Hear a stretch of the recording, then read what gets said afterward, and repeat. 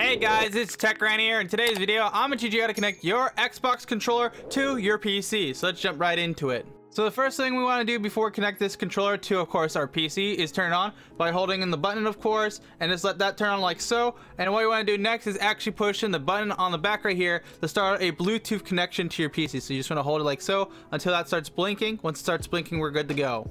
So now that our device is blinking, we want to take this Bluetooth signal it's sending out and send it to the PC. And how we're going to do this, of course, is by looking up Bluetooth on our desktop, which will be Bluetooth in other devices settings. Click on that. Then what we want to do from there is then add a device by Bluetooth. So we're going to click Bluetooth, of course, and you should see a signal pop up for your controller. If you don't, that means there's probably something with your Wi-Fi antenna or Bluetooth antenna for your PC.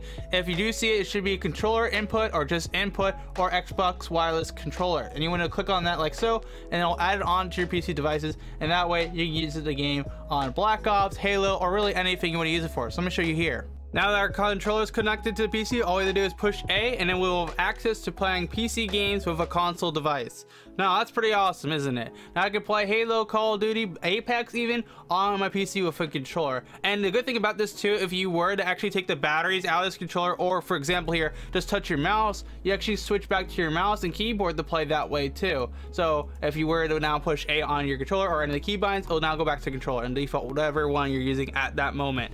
And then of course, if you don't want to use a controller anymore, it's pretty simple. You just take out the batteries and you're all good to go. And when you put them back in and turn it back on, of course, it'll automatically reconnect to the PC in itself, which is pretty awesome. But if you did enjoy this video and did find it helpful, of course, make sure to smash the like button, get subscribed so you don't miss any more of our tech videos. And of course, check us on Twitch. We do stream there, of course, every Monday, Wednesday, Friday.